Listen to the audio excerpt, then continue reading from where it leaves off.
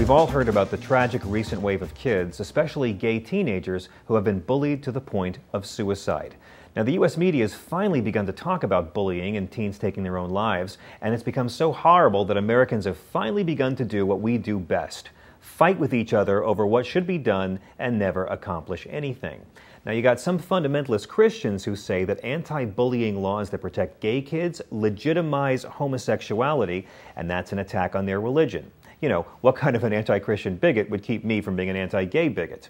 Then you've got your guys who say that nonstop cruelty and humiliation is just part of growing up. And besides, if kids don't learn that bullying's okay and you should displace anger onto the wrong person now, how will they ever be ready to one day join the Tea Party? Then you've got your well-intentioned liberals who want to make verbal bullying a federal crime, which is a little bit tricky when you've got the Reverend Fred Phelps and his Church of the Inbred Antichrist Rapture Freaks legally picketing military funerals screaming "God hates fags," and that's protected speech.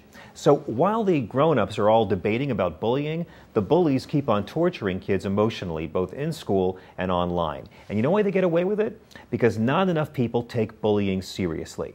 How do you get people to take bullying seriously? I think this is step one.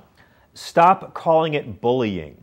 Look, I was a pale, skinny kid, child of two ex-clergy, with a very ethnic last name that began with F-U. Okay, I was picked on so much, my bullies all got frequent abuser cards. If they decked my books 10 times, they could break into my locker for free. Bullying is a flaccid, outdated, archaic Archie's comic term.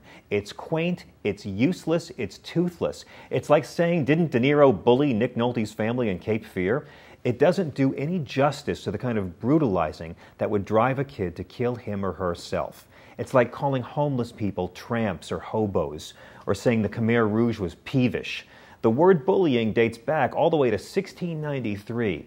It's had a good run, folks, but it's time to retire it. Let's call this peer abuse, or un-American persecution, or criminal harassment. Call it anything that finally makes adults take it seriously, but stop calling it bullying, because that sounds like what the little rascals got from Butch and William. I'm John Fugelsang for GRITtv, and if you don't stop saying the word bullying, media, I'm going to meet you in the playground after school and break your face.